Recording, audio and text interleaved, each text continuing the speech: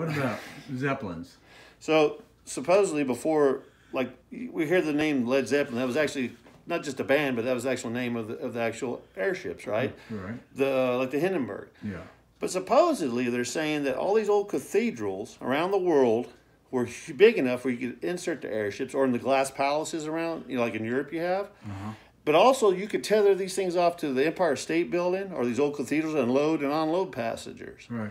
And this is all old world tech, and they've been doing this for several hundred years. Some people claim the Phoenicians were doing it. Tied into that as well is the underground ancient rail systems they're talking about and tunnels.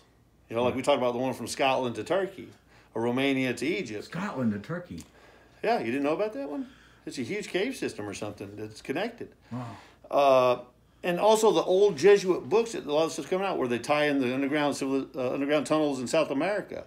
But it shows it all around the world with the different books, right? Something subterraneous. I wish I would remember the name.